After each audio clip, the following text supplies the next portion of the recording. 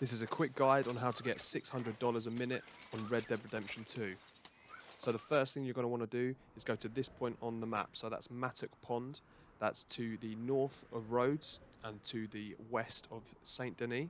You'll be able to go to this point and find a tree stump with a hole at the bottom of it. And within this tree stump is a lockbox. At this point, you want to press start, go to settings, general, and make sure that that autosave is turned off. After this, approach the log, pull the box out, open the box, hit start, go to story, save your game into a new slot. Then after this, back out and load that saved game. You'll load up again, and after this, go to that exact same spot on the map, and you will find that you can pick up the billfold continuously. Just hold square and away you go. You can do this over and over again.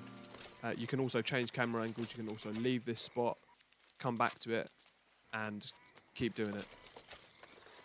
Just try not to get the canned kidney beans. So you can just rest something heavy on your controller, holding square down, and you can do this for hours and hours with autosave off. You'll have no worries. Thanks for watching. If you like this quick guide, then please give it a like and subscribe for more of these Red Dead Redemption 2 quick guides. I'm James Cookie. Thanks for watching.